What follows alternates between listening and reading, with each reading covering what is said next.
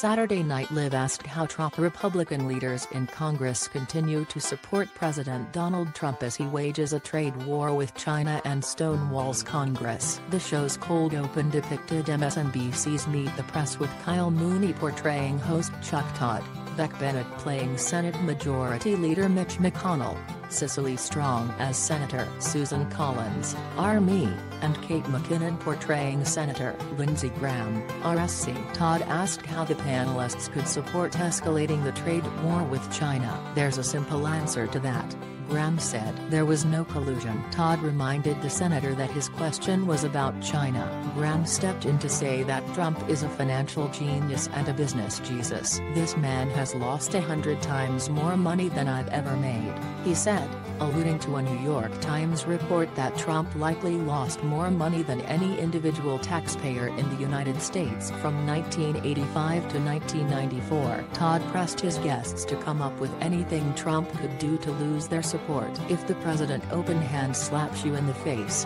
what would you say then?" he asked. Graham answered, "Harder, Daddy." "Who are we kidding?"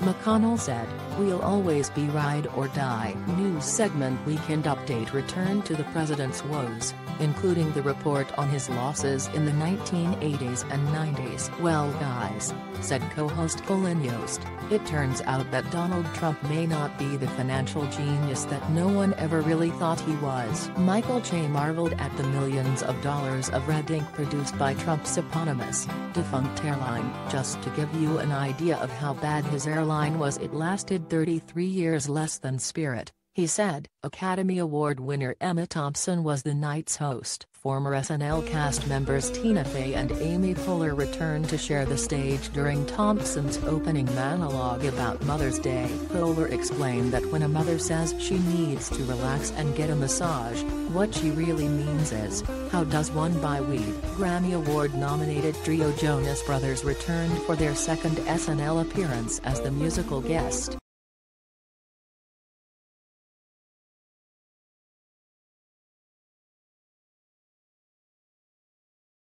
Yeah.